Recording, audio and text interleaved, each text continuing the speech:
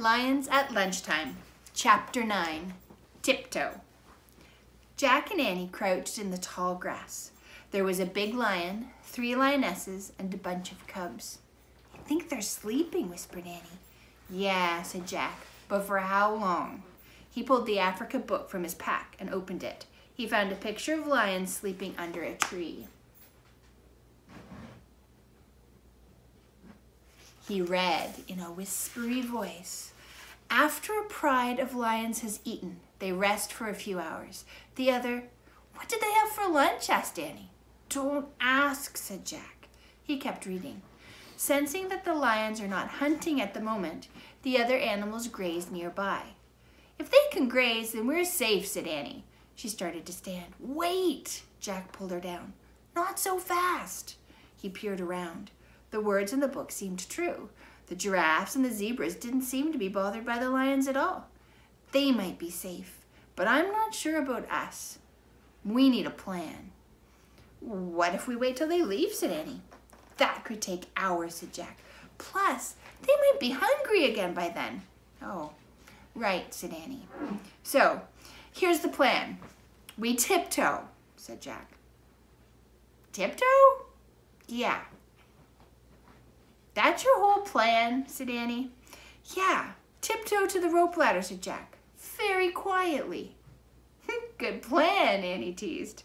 "Just do it," said Jack, and he stood up slowly. Annie stood with him. They began tiptoeing through the grass very slowly. The lion flicked his tail. Jack and Annie froze. When his tail was still again, they moved again. Suddenly, high-pitched laughter split the air. Jack and Annie stopped. The hyenas were back. They were standing off to the side watching Jack and Annie. Jack and Annie made silent monster faces and shook their fists, but the hyenas only laughed some more. The big lion stirred lazily. He opened his golden eyes, and Jack felt the hair rise on the back of his neck. The lion lifted his head and yawned. His giant teeth gleamed in the sunlight.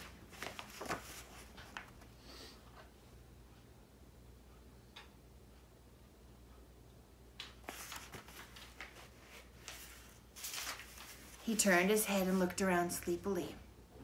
Jack held his breath as the lion's gaze rested on him. The lion sat straight up. His piercing yellow eyes met Jack's, and Jack's heart raced. His mind raced. He remembered something he'd read. Lions avoid giraffes. Jack looked around. There was a giraffe walking towards the tree that the magic treehouse was in, and suddenly he had a new plan. "Get under that giraffe," he whispered. "Oh, you're the one who's nuts," Annie said. Jack grabbed her hand. He pulled her over to the giraffe and underneath it. The giraffe's legs were so long, Jack and Annie could stand up under it. Jack's head barely brushed the giraffe's golden belly. The tall creature froze for a few seconds, and then she moved slowly towards the tree.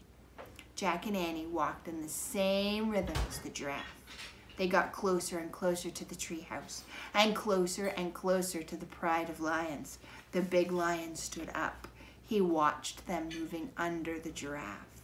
The rope ladder was just a few feet away. Jack and Annie dashed out from under the giraffe to the rope ladder. Jack following right behind Annie. As they climbed, the lion growled and leaped at the ladder. The hyenas laughed. Jack climbed faster than he'd ever climbed. He leaped after Annie into the treehouse.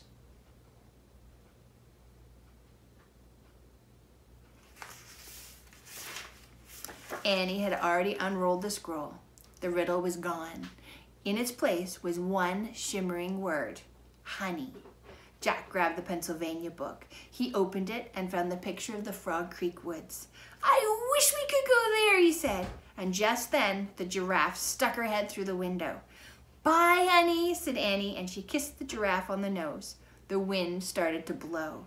The tree house started to spin. It spun faster and faster, and then everything was still. Absolutely still. Chapter 10, After Lunch. Jack opened his eyes. His heart was still racing. Hyena laughter still rang in his ears. "We made it," said Annie. "Yes," said Jack, "but that was very close." Jack took another moment to calm down, and then he pulled the Africa book out of his pack and put it back with the other books. Annie put the scroll with the other 2 scrolls. "The giraffe was the true honey on this trip," she said, "sweet and golden and with danger all around it." "Yep," said Jack, "and now we have just one riddle to go." "Yep," said Annie. "Ready?" "Yeah, ready." She started down the ladder and Jack followed. When they hit the ground, they walked to the sunlit woods. "Time for lunch," said Jack. "I'm full from our picnic," said Annie. "Same here," said Jack. "What do we tell Mom?" said Annie. "We say we ate our sandwiches coming back from the store," said Jack. "What if she asks why?" said Annie. "Oh, just say we had a picnic with a Messiah warrior in Africa," said Jack. Annie laughed. "Right, because we don't want him to be mad at us for taking his honey." "Right," said Jack. "The honey from a beehive that a honey guide led us to." "Right," said Annie. "And that happened after an elephant gave me a shower, and we scared off 2 hyenas." "Right," said Jack. "And after you fell into a mud hole because you were helping 1,000,000 wildebeests migrate across the river." "Right," said Annie. "And all that was before a giraffe saved us from a lion." "Right," said Jack. Jack and Annie left the Frog Creek woods and started up their sunny street. They were silent for a moment, and then Jack pushed his glasses back into place. "We'd better just say we ate our sandwiches on the way home from the store," he said. "Right," said Annie. "And if Mama asks us why," started Jack. "We'll just say it's a really long story," said Annie. "Right," said Jack, "with like 10 chapters." Annie laughed. "Very good plan," she said. And they crossed their yard and went up the steps and through their front door. "We're back," Annie shouted. "Great," said their mom. "Ready for lunch?" The end.